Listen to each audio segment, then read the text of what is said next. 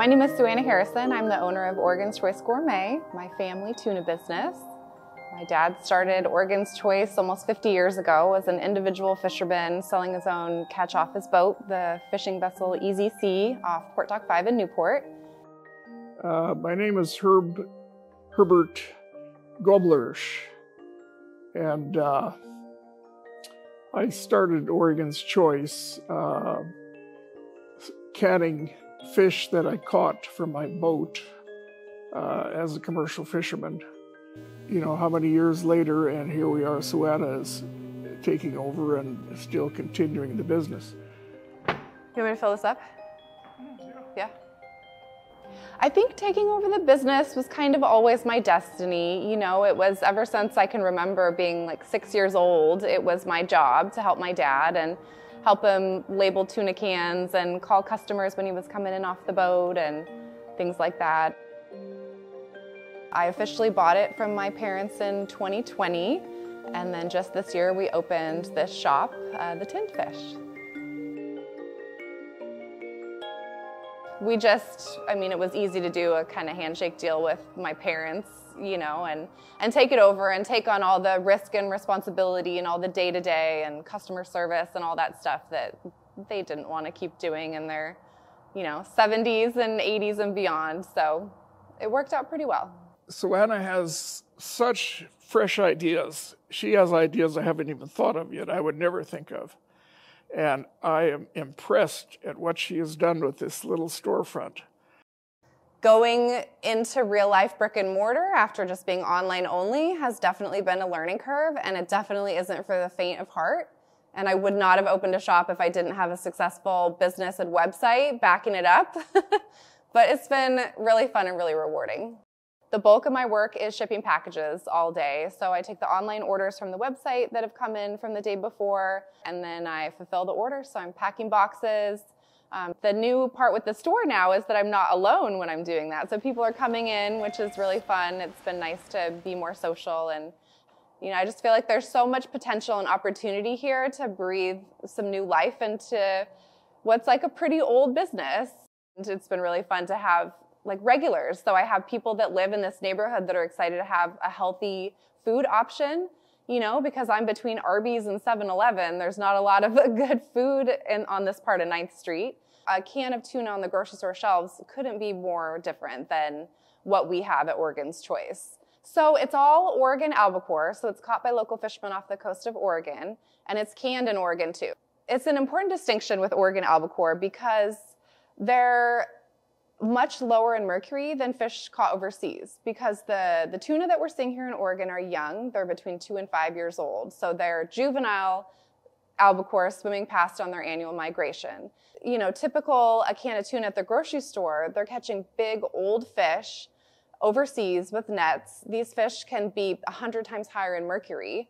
So not only is it better for you because it's lower mercury, it's also sustaining and supporting local fishermen, which are the lifeblood of our local fishing communities. Every fishing boat you see down at the docks in Newport is a small family business. There are so many businesses like mine, small family businesses doing really good artisanal, small batch, small scale, really interesting food. All the little small business, small artisan businesses that she has here, one-of-a-kind things that she has. I don't know how she found them all.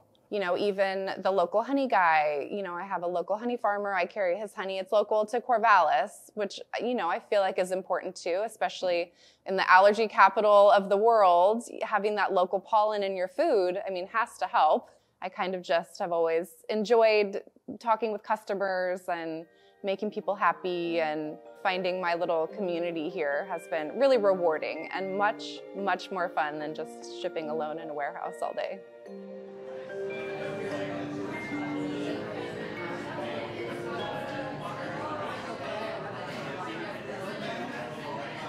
The event is Early Happy Hour at the Tinned Fish, and it's a collaboration with Winter Water. This is one event of 22 events that we have going on for Winter Waters. We reached out to Suanna, who's the owner of the shop here, and said, hey, we want to celebrate local seafood, we want to celebrate women-owned businesses, let's do some sort of fun collaboration pop-up.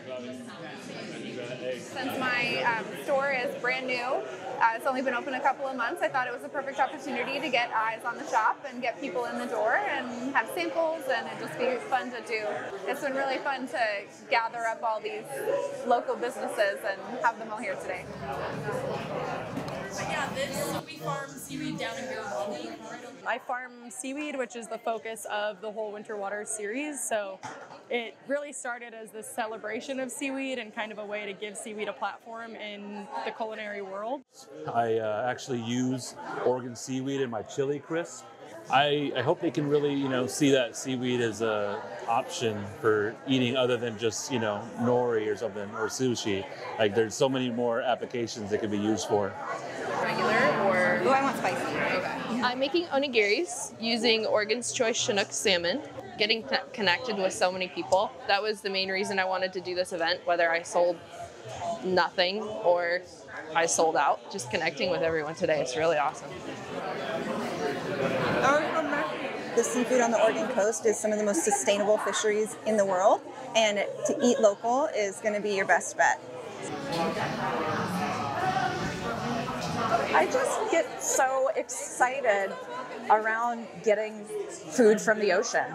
There are so many sustainable, kind of life-giving ways to do that get people out in nature and really connected with their landscapes and their coastlines. A lot of people in Oregon don't realize that we have kelp forests and that they're in peril. We've lost a lot of them in the last decade or so, especially trying to get word out in parts of Oregon other than just the coast. So getting the word out in Corvallis and Eugene and Portland so that all Oregonians know that we have these special ecosystems that we got to find better ways to take care of.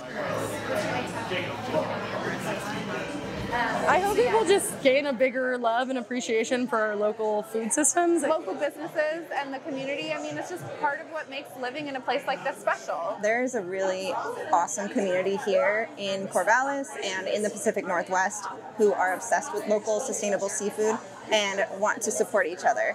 Be connected to your food. Know where it's coming from. Know where it's being sourced from. It's one of the best things that you can do for your planet, for yourself, for your community.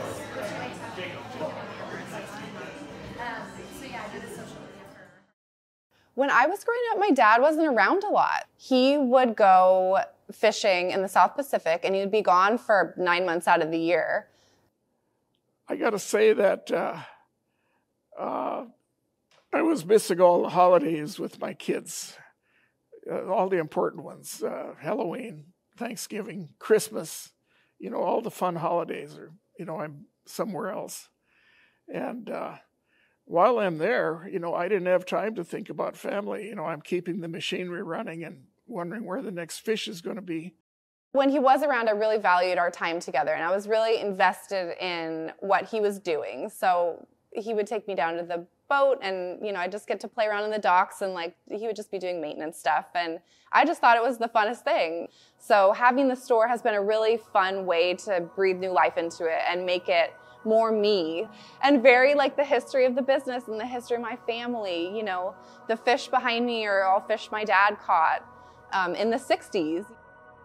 So the story behind your red salmons, the sockeye. I was working for Fish and Game, and I caught those in the Olcana River.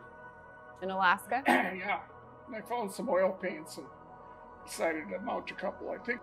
Yeah, those are good specimens. And what about these, the grayling? Oh, that's the biggest grayling I ever caught, 20 inches. Wow. You want to tell the story behind your record-breaking tuna, the newspaper article?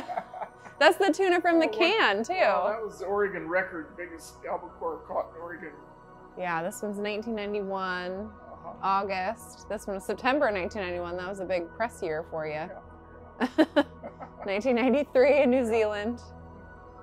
There's my first trove of the sea biscuit. The first one. Good fishing. So you had the sea biscuit, the easy sea, and then the dolphin free. Yeah. Those 3 boats. Yeah, a lot of, the legacy of a family business is there are so many things that I can't or shouldn't change. I have to be very careful about changing the labels and the artwork. I certainly am not going to mess with the recipes or the product line. I can add things or, maybe seasonally take things out. But there's a lot that shouldn't be changed just because it works and it's a good business, and I don't want to come in and disrupt it and ruin, you know, the magic that's sustained it for almost 50 years. For the future, I think I really am enjoying exploring what the storefront is going to bring to the table. So I think having a lot of events and a lot of collaboration with other local businesses brings me a lot of joy, makes me really excited. And then further down the line, I really hope that my sons will want to take it over. I would love to see this be a third-generation family-owned business. I believe, you know, it used to be that a highliner was the guy who caught the most fish. And I think the modern highliner is the guy who takes care of the resource so that there's always something there and takes better care of it for those to come.